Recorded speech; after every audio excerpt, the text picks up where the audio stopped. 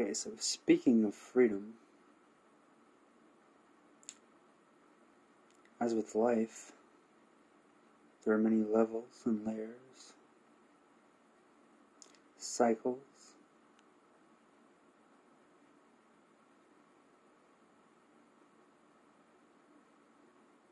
and with freedom, true freedom begins with the individual, with the person, with the mind. It all begins with the mind, with the concept, with the image of how we define something, of how we make it real, what it means to us. So first, we must free ourselves from our mental slavery.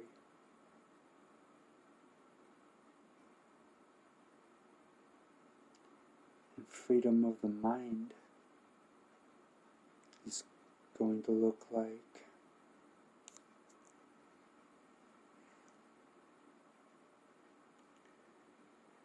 a dissolving. It's going to take many shapes and forms. And for some, it's going to be very intense and earth-shattering. For many of us, we're not going to understand what true freedom is until we're faced with not just adversity, not just lows, but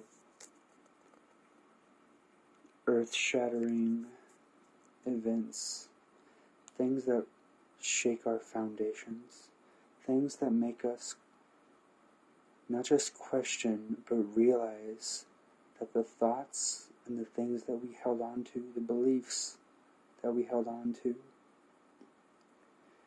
were not just based upon half-truths or full lies,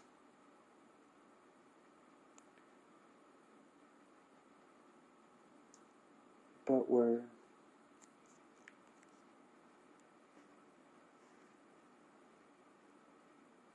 something that we adopted, something that we agreed upon,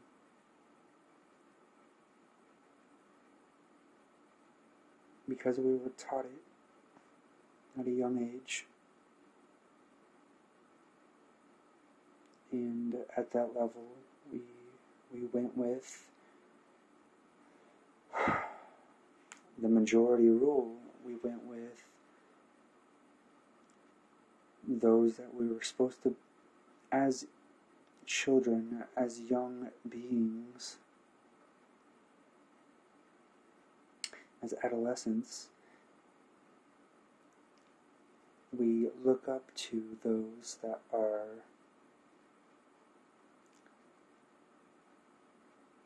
bigger or seem to be wiser, seem to have more of a grasp upon what it's all about.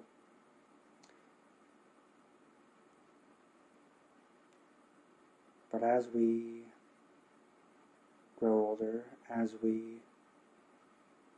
start to think for ourselves, and really that's what it is. That's what freedom is. Breaking free of the thoughts, of the ideals, of the mental slavery that we've been subjected to, and really starting to think for ourselves, and realizing, feeling what that is. To figure shit out for yourself. To test stuff out for yourself. To redefine your reality. To redefine your terms. Your language, your own language. To redefine these big concepts that seem to rule the world currently. To rule your world. To experience things in a new way. and to find them in a more accurate way. To open up,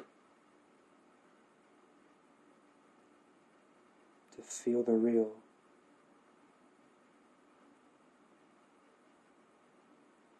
That's where freedom begins.